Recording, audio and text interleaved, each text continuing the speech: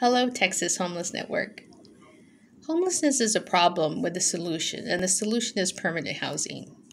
Some of the struggles that we've seen in our community have been the multiple theories on what works and doesn't work for those who are experiencing homelessness, like let's enhance our emergency shelter system.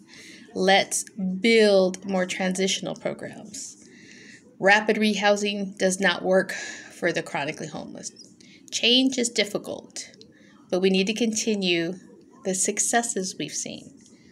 Allowing someone in emergency shelter for 15 plus years is unacceptable. We can do better. We have all seen many successes in our community, including mine. Permanent housing interventions such as rapid rehousing and permanent supportive housing programs have worked hard in completely bringing down those barriers. Our caseworkers have made strides in housing the chronically homeless in midterm rapid rehousing programs. For our RRH program to have success stories among our chronically homeless population is amazing and exciting.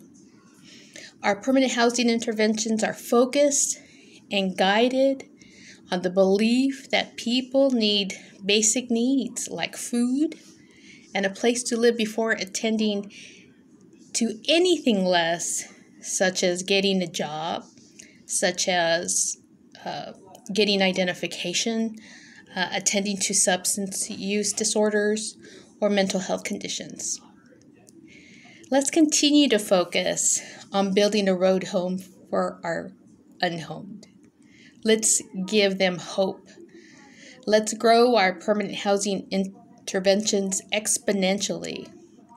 Let's all be on the same page so we can be effective in addressing our unhomed.